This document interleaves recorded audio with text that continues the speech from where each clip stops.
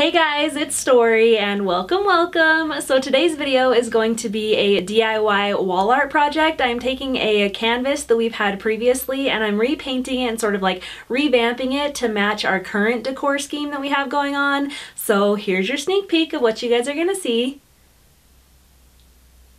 And let's just go ahead and get started. So I'm just using this paint and primer in one with a satin finish, and it's in white and it's an interior paint. I'm just using a roller to apply the paint and primer, and I ended up needing 3 coats to get it to completely cover the previous print on the canvas. For the silver paint, I am just using this silver acrylic paint, and it's the same paint that I used in my DIY IKEA hack pillows video. I just squeezed a bunch on one part of the canvas and then brushed it out to make it cover like the full surface of the canvas, but I'm doing like half white, half silver kind of thing, so I'm running brush strokes like up toward to meet into the white. Does that make sense? You can see what I'm doing, right? So with my first coat dried, I came back in and did the same thing with the second coat of the silver paint. Like I said, I kind of wanted to make it look like the silver and the white were like meeting together, so I'm just dragging the brush strokes out again with the second coat of silver paint.